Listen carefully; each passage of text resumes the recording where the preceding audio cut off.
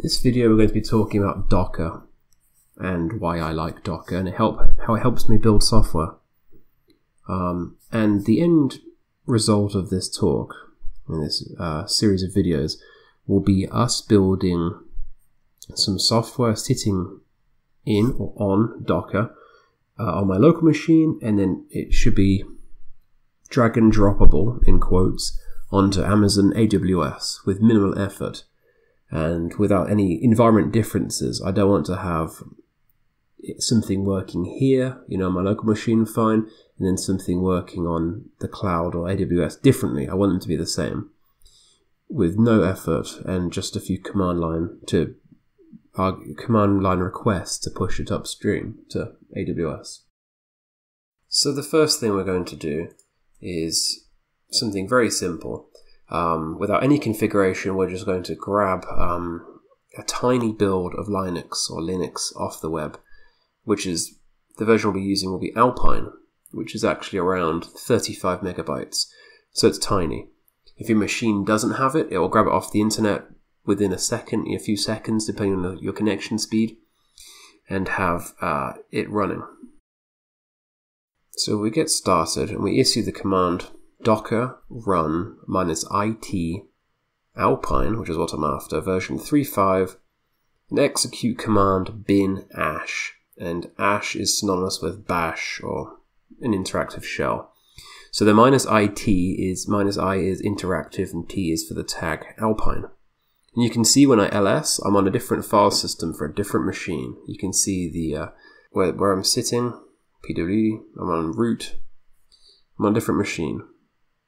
Now if I run the same command with a different tag version, just Alpine, which is going to give me the latest version of Alpine, and if I run something again for Alpine 3.4, it doesn't have it locally, you can see the first thing it does is it checks your local cache to see if it's got it already before it pulls it off the internet, and if it doesn't, it'll go and grab it. So you can see that was a pretty simple and a very quick way of getting up and running with a piece of software, be it an operating system, it could be a piece of software, a database, caching system, web server, whatever. It's super quick to get running. So now let's take our example a bit further, and we're going to create a Dockerfile, which is going to take the initial image that we looked at and build upon it with a series of steps. So for this example, I'm going to be looking at a MySql instance. I don't want to go and install things manually. I just like to use Docker to do it for me. So you can see, looking at this Dockerfile, we have the initial from, which is the image, a bunch of environment setups, and we also have like the username and password set up here. And this is all documented on hub.docker.com. And then finally we expose a port with MySql. So we say that I want to access MySql through this. So the Dockerfile, if you've ever seen Puppet or the like, in my mind it's just a recipe. You've got all the ingredients and you're just showing how to make it. So when you build a Dockerfile, when you take these ingredients in the Dockerfile is the recipe, you make it, you're creating an image. That's what it's called in Docker world. So an image is synonymous in software with a class. It's a blueprint of how to do something. And in Docker world, you take the image and you make containers from it. So you'd have one image, but you could have 10 different containers. And each container will be effectively like a runtime instance of the image. And your containers could vary slightly between each of them. You might have, in my example, if you've got MySql running, you might have different data in each of the containers. In the world that we'll be looking at, we'll just be using one container. We can start and stop and pause and the like. So now let's action the building of our recipe or a Dockerfile. So we say docker build -t, we can give it a tag so we can keep track of it, so it gives us a meaningful name. And then dot being in this folder. I'm in the MySql folder where the Docker file exists.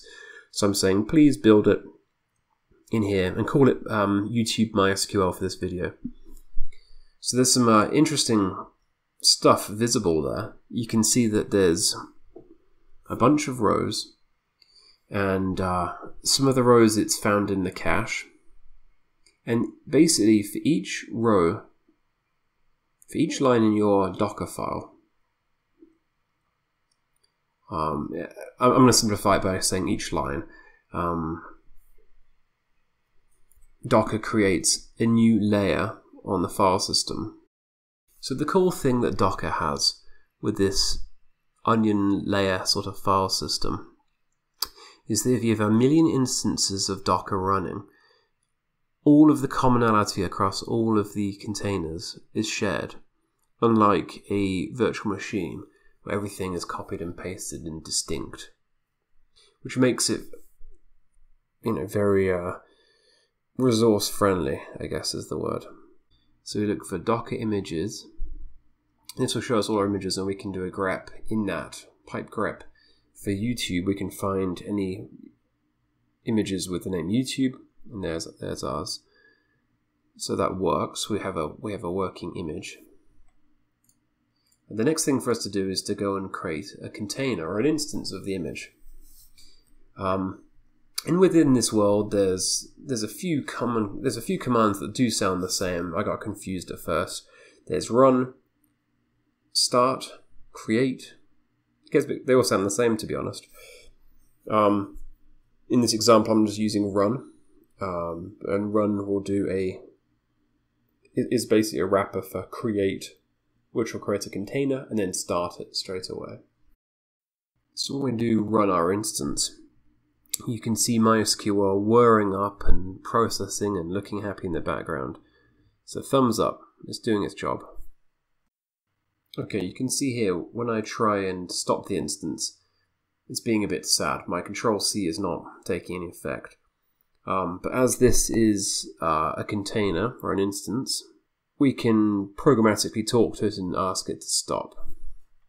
So if we do docker ps, that's going to show the current running processes with a unique container ID number or hash.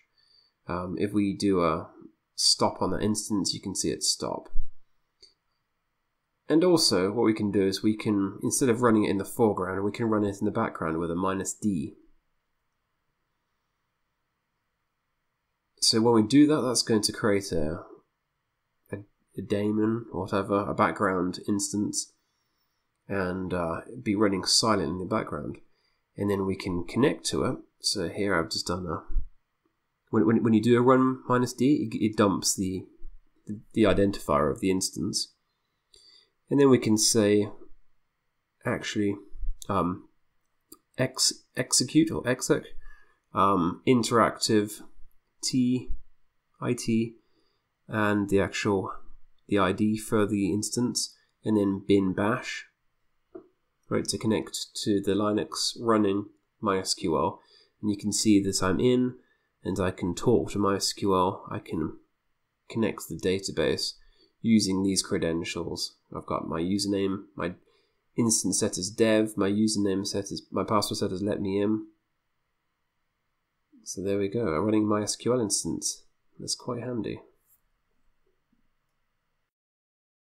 So in this video, you've seen how to call and run an instance of Alpine Linux taken straight off the internet without any configuration. And we've also done some configuration defined in a Docker file to build a custom MySql server. A simple one at that. And connect to it. So I hope that was helpful for you and perhaps piqued your interest into the useful technology and some of the things that it can do. It definitely helps for sharing systems amongst developers and creating an exact copy with minimum storage. You only need to find the only thing you're saving and distributing amongst the developers is a Docker file or something along the lines of that. a definition file, and it builds itself exactly the same for each person in the development team. And in theory, upstream for a cloud computing system such as AWS. One of my goals is to build a development environment for my local machine with MySQL as the database because it's free and easy. And then upstream, when it hits AWS, it's going to swap out MySQL with Amazon's Aurora database. So that's the end game. Please like and subscribe if you enjoyed the content, and thanks.